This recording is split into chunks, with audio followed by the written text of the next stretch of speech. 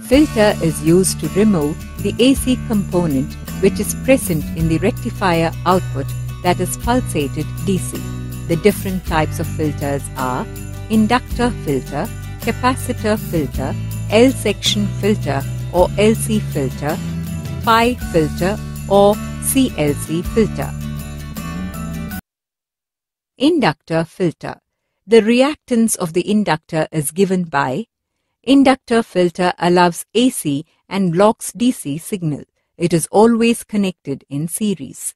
High-value inductor or choke is connected in series between the rectifier and the load resistor. Inductor opposes the change of current and smoothens the output. Choke offers high impedance to the ripple components. Choke offers zero impedance to the desired DC components. Ripple components are removed largely. Simple series inductor filter is not properly used. It is preferred to associate a shunt capacitor C with series inductor L, thereby converting it into an LC filter. Inductor filter. Once the output of the rectifier passes through an inductor, it blocks the AC component and allows only the DC component to reach the load. The rippled factor of inductor is given by, it shows that the ripple factor will decrease when L is increased and RL is decreased. When the load current is high, the inductor is more effective. The larger value of the inductor can reduce the ripple, and at the same time the output DC voltage will be lowered as the inductor has a higher DC resistance. To analyze this filter for a full wave, the Fourier series can be rewritten as the DC component is, by assuming the third, the higher terms contribute little output. The output voltage is given as the diode, choke and transformer resistance can be neglected since they are very small compared to load resistor. Therefore, the DC component of current is given as the impedance of series combination of L and RL at 2 ohms is given as, therefore, the AC component, therefore, the resulting current I is given by the ripple factor, which can be defined as a ratio of the RMS value of the ripple to the DC value of the wave is Capacitor filter.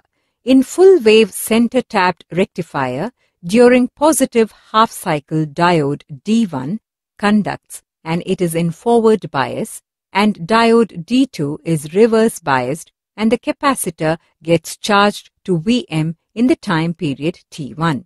When the input voltage falls below the capacitor voltage, both the diodes will be reverse biased, thus the capacitor starts discharging through RL.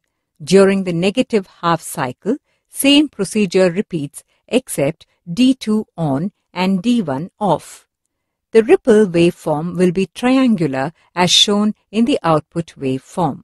The reactance of the capacitor filter is given by capacitor is charging to the peak value of I in the forward bias and discharging in the reverse bias.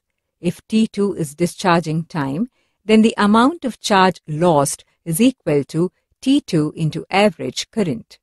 For better filtering action, let T2 is equal to T by 2. The ripple waveform will be triangular and the RMS value of the ripple is given by.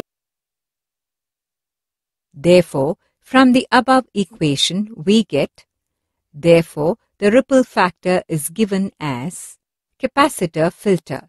The simple capacitor is the most basic type of power supply filter. Applications: useful on extremely high voltage, low current power supplies for cathode ray and similar electron tubes. Requires very little load current from the supply. Useful if power supply ripple frequency is not critical. Consists of a high value capacitor placed directly across the load impedance. Capacitor gets charged. Capacitor stores energy during the conduction, delivers energy to the load during the non-conduction period, current flows through the load resistor and gets increased, ripple component is reduced, useful for all types of rectifiers. Half-wave rectifier with capacitor filter, the output voltage during conduction period is given as, the output voltage during the non-conduction period is given as, the cutout angle is given as, ripple factor is given as. Capacitor filter with full wave rectifier. The diode current during the conduction period is given as, the output voltage during the non-conduction period is given as, the cutout angle is given as, ripple factor is given as.